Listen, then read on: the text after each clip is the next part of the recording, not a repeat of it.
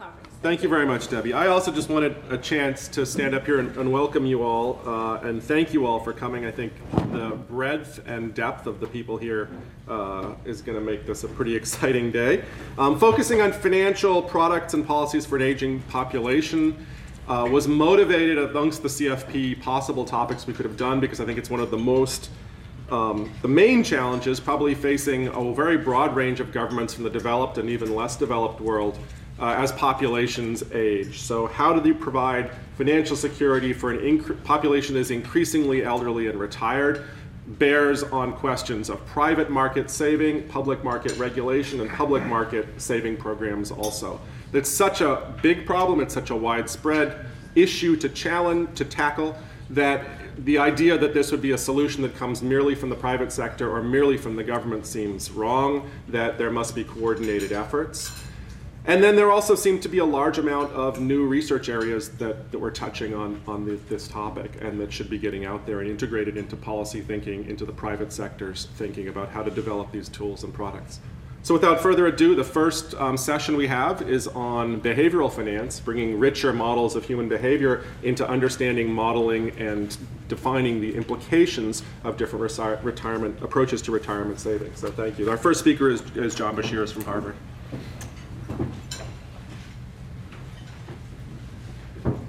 All right. Well, thanks so much to the organizers for giving me the opportunity to present today. I'm going to tell you about a stream of research, a series of papers that I've been working on with James Choi, who has been around this conference, David Laibson and Brigitte Madrian. Various subsets of the papers also involve as co-authors Chris Clayton, Chris Harris, and Josh Hurwitz. So this is our joint research, although if I start to editorialize and go off stating my opinions, I just want to state up front that that's my view of things, and I don't want to necessarily implicate all the other people who are on this slide. Okay, but let me actually start by presenting a fact from a different set of authors. This is from Argento, Bryant, and Sablehouse. And what they did was, it took a lot of work, but in some sense conceptually it's quite straightforward. They looked at all US households under the age of 55, and they tallied up how much are those households making withdrawals from defined contribution retirement savings plans, 401ks, IRAs, etc. Okay?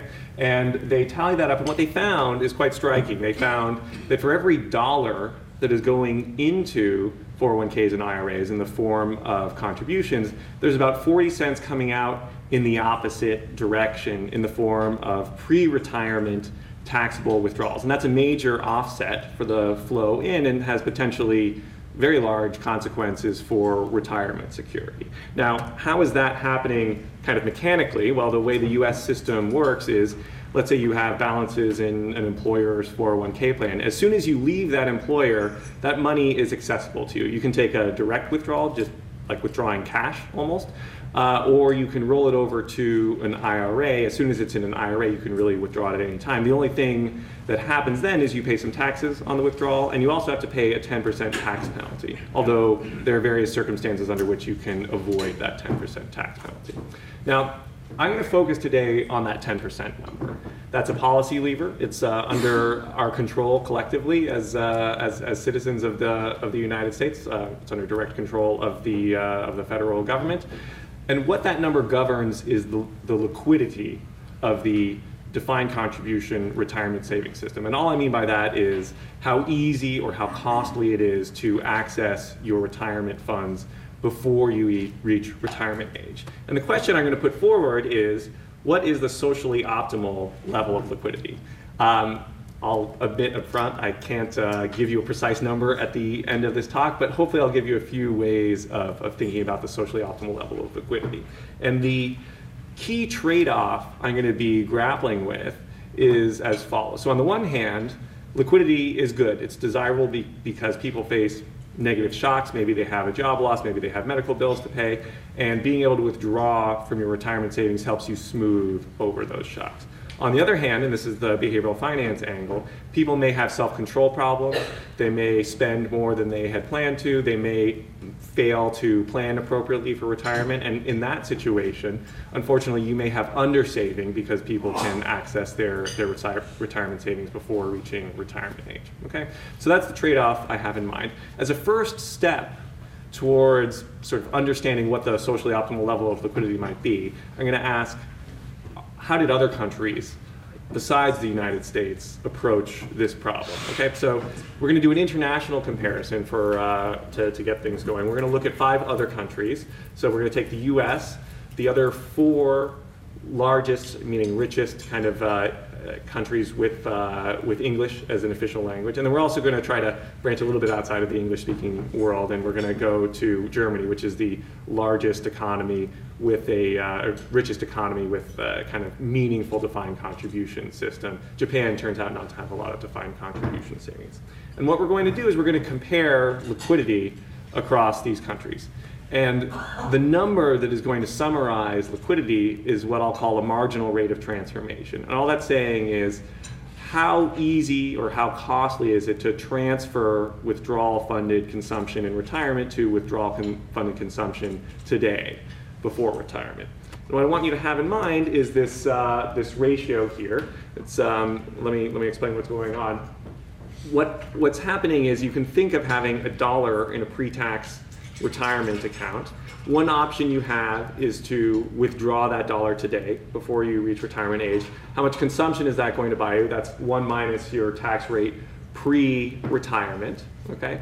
And then the other option you have is you can withdraw that $1 when you reach retirement. How much consumption is that going to buy you in retirement? Well, it's 1 minus your tax rate when you are eligible for retirement withdrawal, so when you're at retirement age. And the ratio between those two is going to tell you, well, how much pre-retirement consumption do you get per unit of in-retirement consumption that you're sacrificing? Okay, so that's telling you how much can you transfer consumption from retirement to now, how kind of easy or costly is that?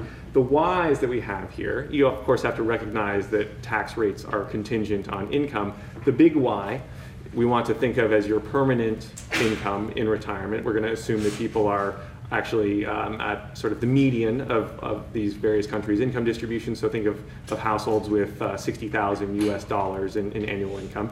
We're going to say in retirement, that's your income level.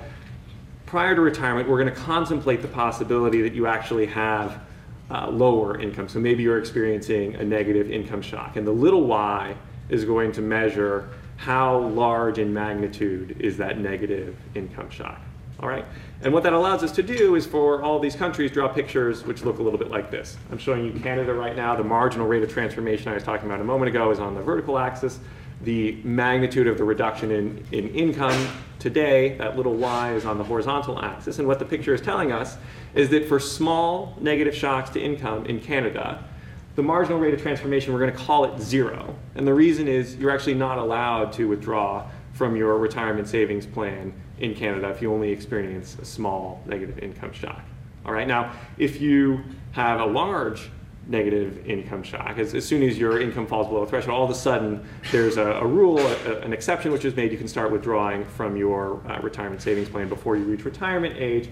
And so this marginal rate of transformation jumps up actually above 1 and continues to rise as your negative income shock becomes more severe. So that in a way there's a stronger and stronger incentive for you to withdraw when you're experiencing these negative income shocks, which makes sense. I mean, that's a really nice time to be able to withdraw from your retirement account. The picture for Australia looks similar. For small reductions in income, you're not allowed to withdraw from your superannuation fund. As soon as you experience at least 26 weeks of unemployment, you're going to start to be able to withdraw from your retirement savings plan. Actually, the pictures for Germany, Singapore, and the United Kingdom are quite boring, so I'm going to show them all in one slide. You're essentially not allowed to withdraw early from retirement savings plans. Although an important caveat to apply here and with the previous pictures is I'm contemplating withdrawals just for general consumption. So maybe you want to take a vacation, maybe you want to throw a party for yourself or something like that. All of these countries have an additional exception if, for example, you become disabled. then you can access your retirement funds. Or in Australia and Canada, you can also make withdrawals to cover housing payments. You can also make withdrawals to cover medical expenses. Singapore actually is the one where I need to apply the most caveats. In Singapore, you can withdraw certainly under when you become disabled. You can also withdraw for housing expenses, medical expenses, education expenses.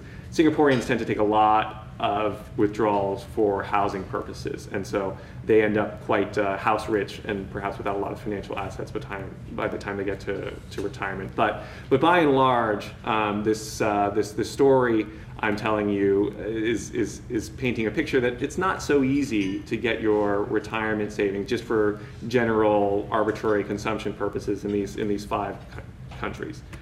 Here's the picture for the United States, and we'll focus on Texas just because you need to take state income taxes into account.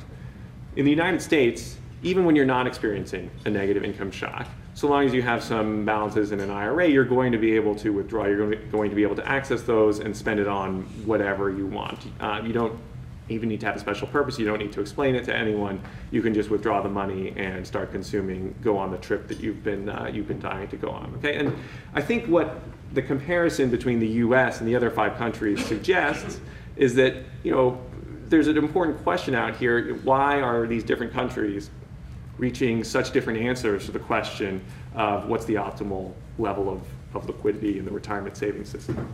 So I'm going to turn now to a theoretical analysis, which will help us kind of illustrate what a simple model of the trade-off I started with is going to call for here. So let's do what we call mechanism design. We're going to think of a model of household behavior, how are households behaving over the life cycle. Then we're going to say the policymaker has some sort of objective, which may not be perfectly aligned with the household's behavior. And then we say, how is the policymaker going to design institutions in order to maximize the policymaker's objective function, but conditional on the model of household behavior. So let me go into some of the details here. We have a simple model in mind which captures all of the dynamics that we're interested in. There are 3 periods.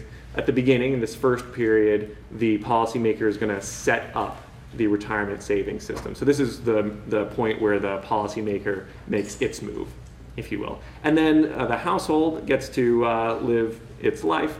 The household has 2 major phases. One, think of as working life, where you're able to consume, perhaps you're subject to negative income shocks. And then there's a retirement phase where you're also going to want to consume. Now, the key trade-off in the model is exactly the trade-off that I started with. On the one hand, maybe these negative income shocks, which we're going to model as short-run taste shocks affecting the marginal utility of consumption, maybe those are things that will push us to give the household flexibility and a lot of liquidity in the savings systems. On the other hand, the household is going to have a behavioral bias. The household is going to suffer from present bias, and Alessandro is going to talk a little bit more about why this is an important factor and a reasonable assumption.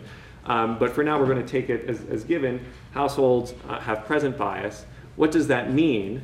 It means that they place disproportionately high weight on consumption and all utility flows in the present moment, and low weight on everything that's happening in the future. So if we think of a standard model of household behavior, we often give them an exponential discount function. So utility flows today get a weight of 1. Utility flows next year get a weight of maybe 99%, so 0.99. Utility flows the year after that, 0.99 squared, and so there's an exponential decay of the weights that you place on utility flows as time goes forward. With present bias, you don't use this smooth exponential discount, and you treat today as somehow very special. So today gets a weight of 1, whereas next year gets not just the delta factor applied to it, this 99% factor applied to it, or 0.99. There's an additional factor, which we call beta. That's a little bit of lingo. Beta between 0 and 1, think of it maybe as 2/3, significantly pushing down the weight that we place on next year's consumption. And all future years of consumption have that down weight on them, okay? Now the policymaker doesn't think it's appropriate to have this desire for immediate gratification.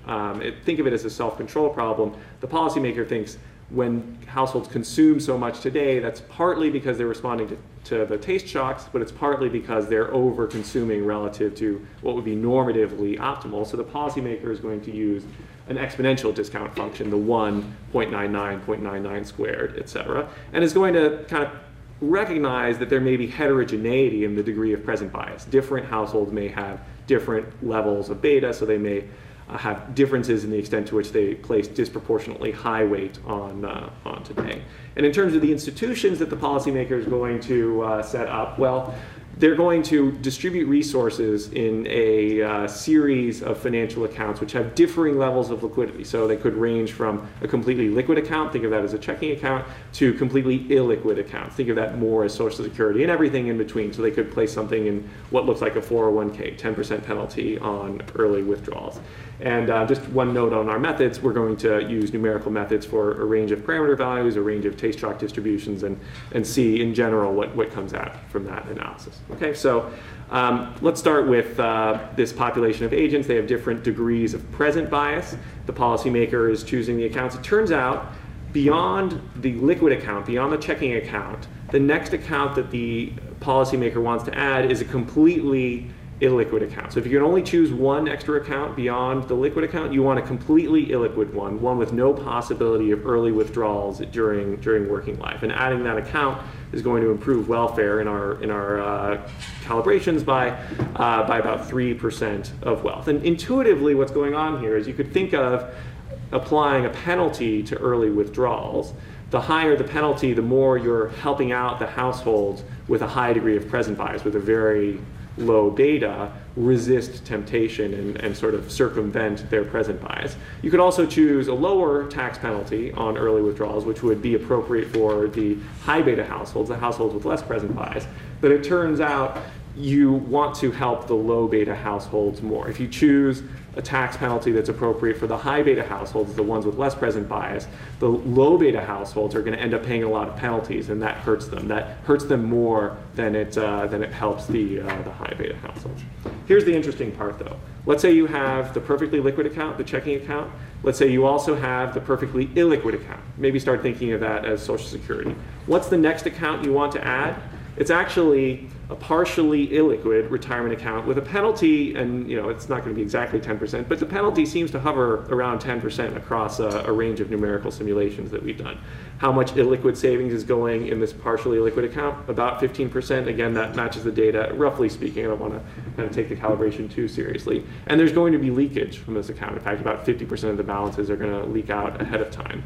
Now, this third account, however, has not a very large welfare consequence. So you can kind of take it or leave it in our model.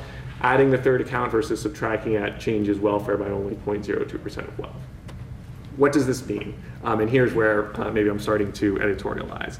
I think it hinges on whether you think the size of the completely illiquid account, Social Security, is optimal. If you think it's optimal, meaning Social Security is the appropriate size, well then this low penalty, 10% early withdrawal penalty, high leakage retirement account is in fact socially optimal. It's the right supplement that we want given this trade-off between liquidity and illiquidity, but it doesn't have very large welfare consequences, as I mentioned just a moment ago.